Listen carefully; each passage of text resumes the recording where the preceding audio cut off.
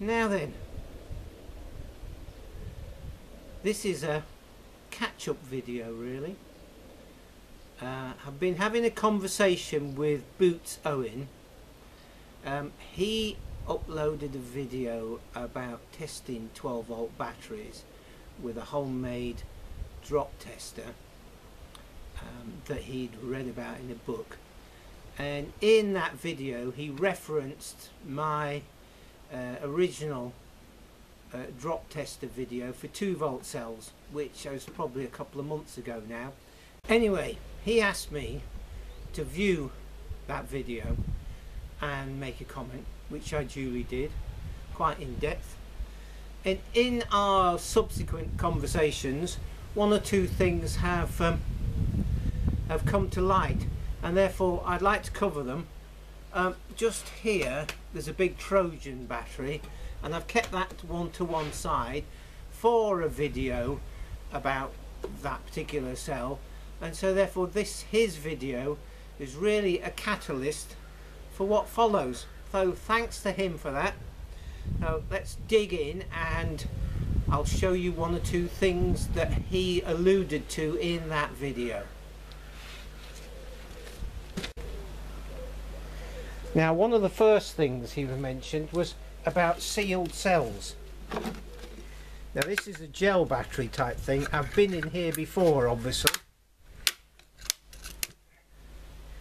Okay, so those tops are just glued on, and as soon as you get underneath, as you see, they will pop off, and there are the seals, the valves as it were.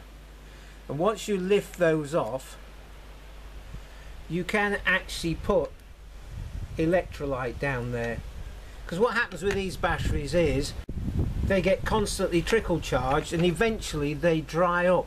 So if you catch them before that and put some more electrolyte in there, yeah, you can reconstitute them.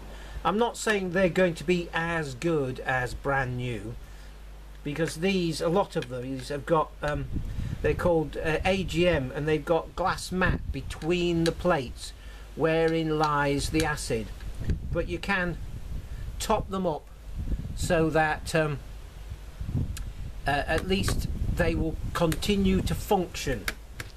So you get that idea. Let's just zoom down on that.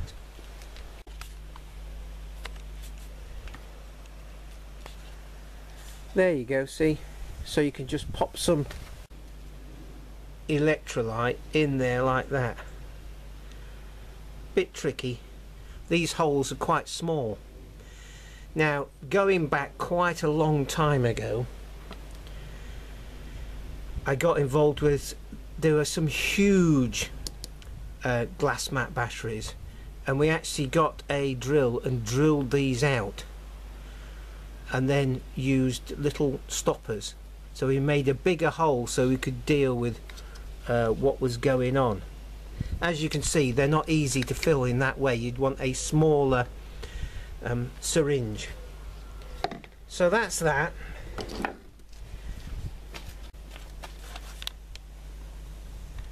And then we've got this. So this is a car battery. It's obviously Duff. The ends are bowed out and everything, but this is for example. So don't be afraid of getting fierce. This has obviously been outside for a while because some of the plastic is starting to go a bit soft, but don't be frightened to get a bit fierce with it all. Right. And I can hear lots of people saying, oh, you can't do that. Well, I'm doing it.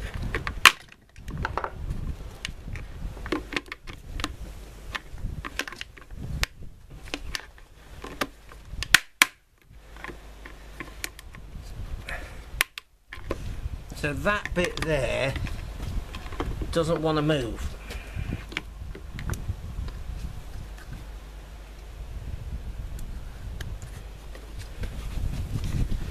just see if we can get something's moved there.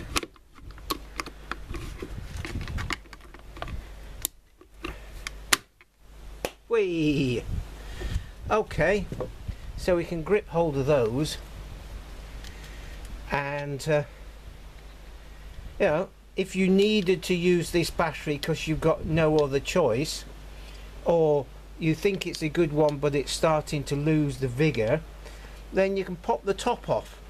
If I got some mole grips on there, I'd better pop that off. Okay, that's just an example. And to quote Monty Python, here we see the violence inherent in the system. Okay, so let's crack on with this. This 6 volts, 200 amp hours. Now there was a point where a while ago I needed just a 2 volt cell, and I know that the middle cell of this is self-discharges, whereas the outside ones are alright. So what you can do, and again I hear people go, you can't do that. Well, we're doing it. Yeah, what you do is, there's the duff cell there. First of all,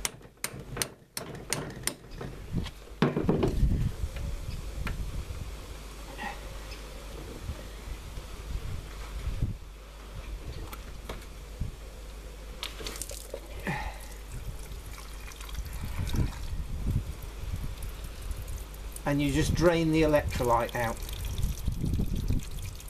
Okay, you could drill it, but drilling it will get in your drill. You could, this is an easier way, so you don't contaminate any of your power tools.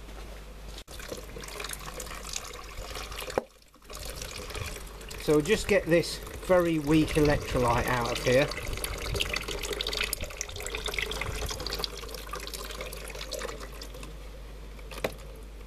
And I'll get back to you. It's slowing down, but I really want it to drain quite well. So the next thing to do is, you can actually see just there and there where the cell wall is between one cell and the next. So what I like to do first of all is cut the top off, and we'll use the thin disc on the angle grinder, but I won't show you doing that because it's noisy, or perhaps I will. So with eye protection and ear protection and a face mask,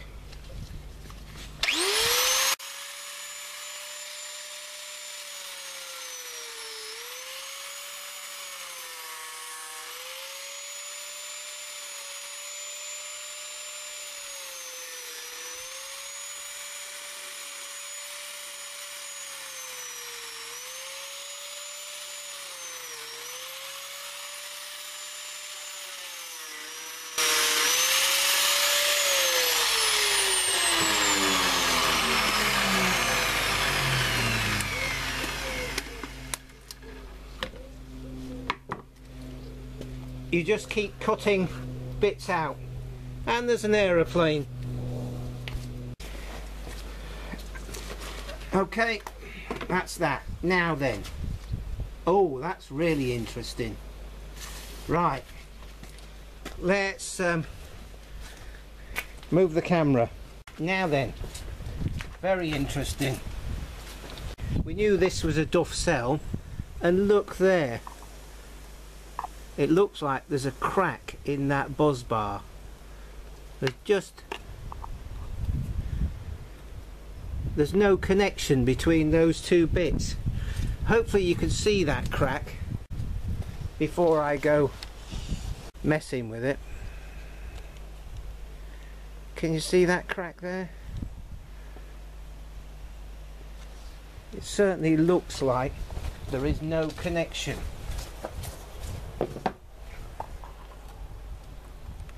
Yeah, interesting. So all this part of the cell has not been doing anything, which is why it is duff. So now then, coming back down to this side here, which that should be the positive, because the terminal over there is the negative. Then what we can do is we can cut that, and then we can, zooming out, we can cut down here, and we have a 2-volt cell with a positive terminal sticking out of it. And we've also identified the problem with this cell. It was duff because that was no longer connected, so this has been dropped or something. Yeah, something really bad. Now then, accidentally I've just cut into that top there, but that's easy enough to repair, very easy, because you use the old heat the plastic, clean it, heat the plastic so it's quite warm and slightly floopy, and then you hot glue it, so the hot glue doesn't go onto a cold surface, so it does mould into there. Just depends if that slot has gone all the way in. So I'm just going to cut this lot apart, chop through there, and then we'll have a 2-volt cell. So one thing to remember is put your plastic apron on. I've talked about this before, otherwise you get holes in your clothes. So I've cut that through, and I turned the cell over to cut the bottom, and in doing so I just put these bits of plastic in there like that, and that seals it for long enough. And now we can just rip this apart. You get what I mean. Then we'll remove all this lot, and I'll get back to you again. Okay, there we go. Now I'm not quite sure whether that will bend, yeah, or whether you'll need to, but you could clean that up like that and weld a tab on there. I'll do a link there to the battery terminal repair video I did only about a month ago, something like that. Let's just see if that'll bend. Let's grab hold of that there, yeah, and this here. No, you see, it just snaps. That's because it's got, not only has it, looks like it's already got a fault in it. Can you see it was only connected along the top there? This bottom bit was already corroded, but also this lead has got antimony or something like that in there, and that makes it harder and less subject to corrosion by the battery acid, but it makes it more brittle, and we've just seen it there. So what I would do here is, and I'll just get one, I would clean that up with a file, put that there, but a longer one, so it's actually above the surface of the battery, yeah, and lead weld that on with a carbon rod. And check out that link to the carbon lead welding.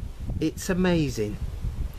I went over to Norfolk last week or the week before and helped Lee with his batteries, and we took them all out and we lead welded fresh tabs on them. So there you go. So hopefully you've enjoyed this brief period of battery experimenteering.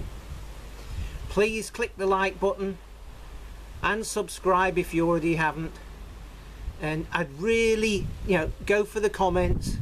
Any comments, as long as they're not abusive or totally negative. You already know my policy on comments now. So catch up with you soon. Cheers for now.